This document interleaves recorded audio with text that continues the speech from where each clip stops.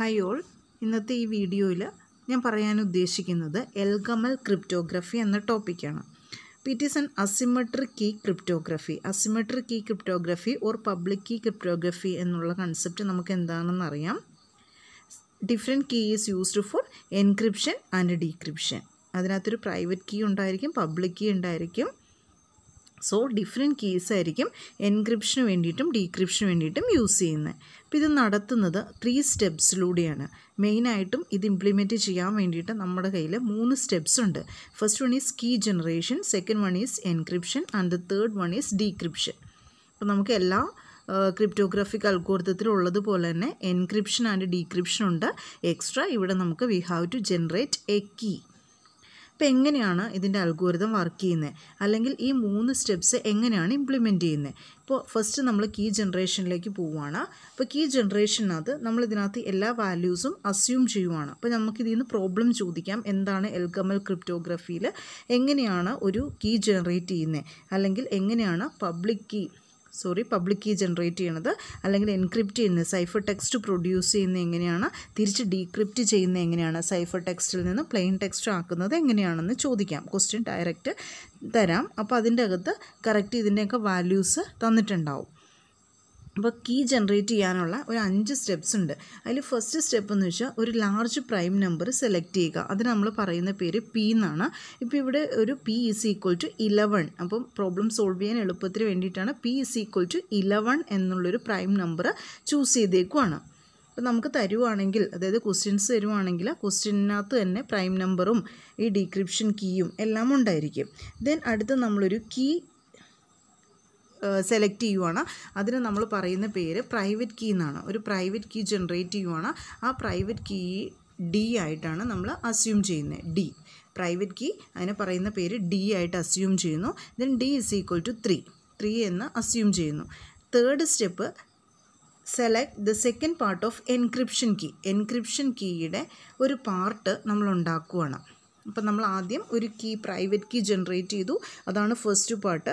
Then second part, encryption key generate ചെയ്യാൻ വേണ്ടി second part എന്ന് പറയുന്നത് E1 ആണ്. ആ E1 we also assume E1. Then calculate the third part of encryption, that is E2. അപ്പോൾ ഇത് നമ്മൾ കാൽക്കുലേറ്റ് ചെയ്യുവാണ് യൂസിങ് ഇക്വേഷൻ. അപ്പോൾ ഈ ഇക്വേഷൻ നിങ്ങൾ അതേപടി തന്നെ പഠിക്കുക.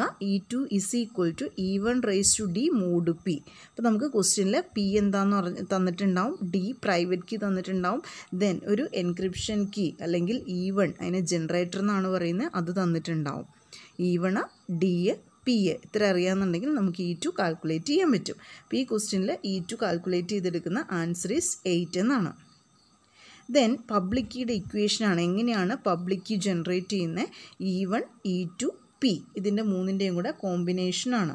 Private key already we know D.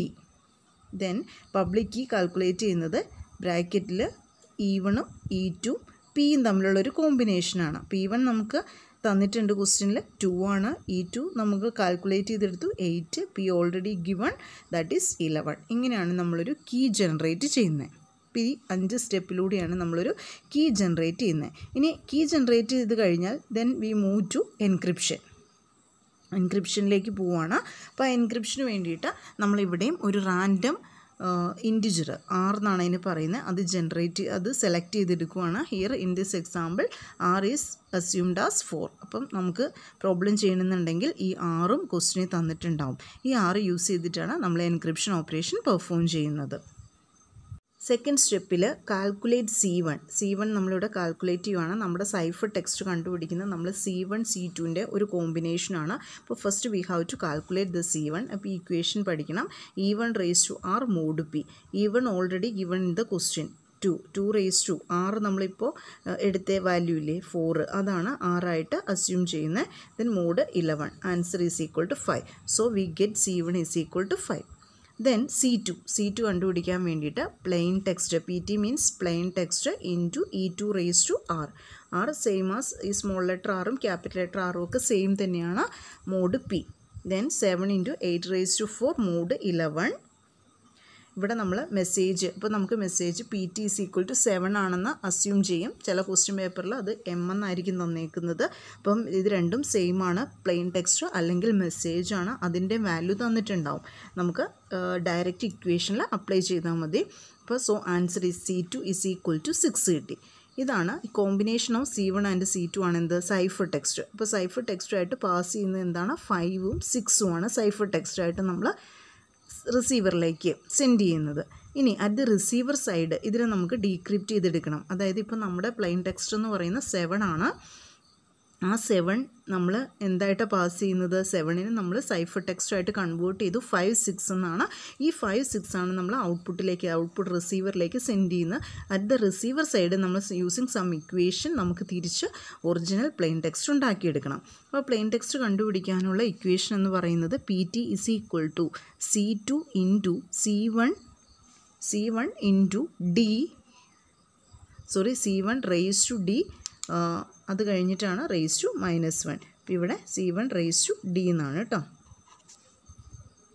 അപ്പോൾ ഇതാണ് equation C2 × C1 raised to D all raised to -1 mod P. അപ്പോൾ നമുക്ക് C2 അറിയാം 6, C1 അറിയാം 5, D ഓൾറെഡി ആദ്യം ക്വസ്റ്റിനെ തന്നിട്ടുണ്ട് 3 ആണ്.